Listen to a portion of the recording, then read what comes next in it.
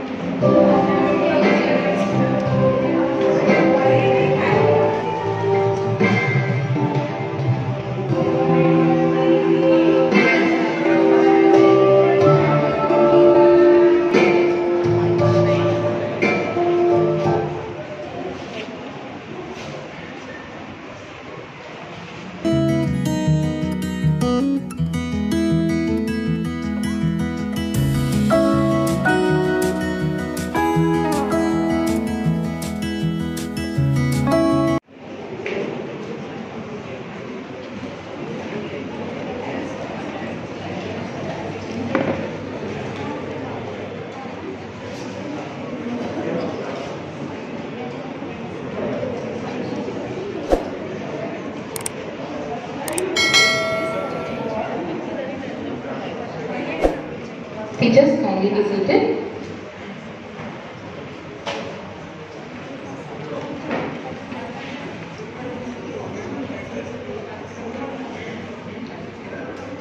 Each morning we see the sunrise and sunset.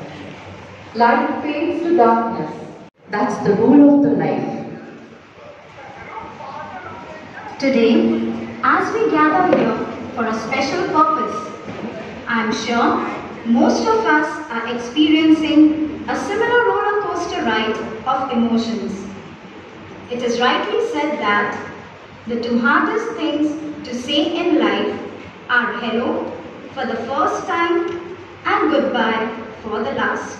We all are present here today to mark a new beginning and to acknowledge and bid farewell to one of our strongest pillars of S.F.S, our dear Tr Sujata. May the road rise up to meet you. May the wind be always at your back. May the sun shine warm upon your face and the rain fall soft upon your feet until we meet again. It's a great joy to assemble here to thank God.